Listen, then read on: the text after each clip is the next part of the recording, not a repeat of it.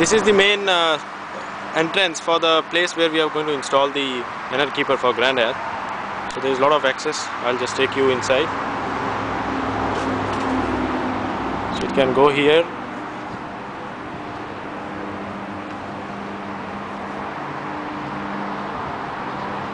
Then you have this entrance to the substation.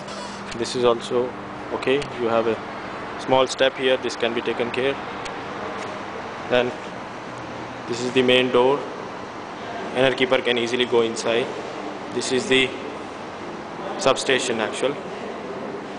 So our intention is to take the Enerkeeper the path I am following. It will go here. Follow this path. This width which you see here between the wall on the left side and the panel is around 1200. So the width is 1100. It can easily go here.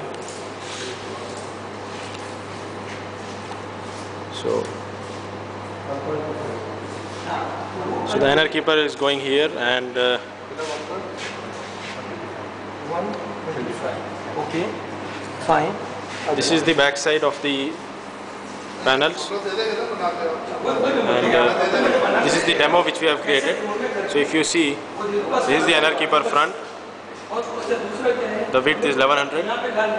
On the right side, the back side of the panel, there is a gap of 500 mm for the access. On the left side, 560 mm. So there is enough space, and that is the MDB panel 2. Those are the cables which we have to put inside the Enerkeeper. This is the top of the Enerkeeper.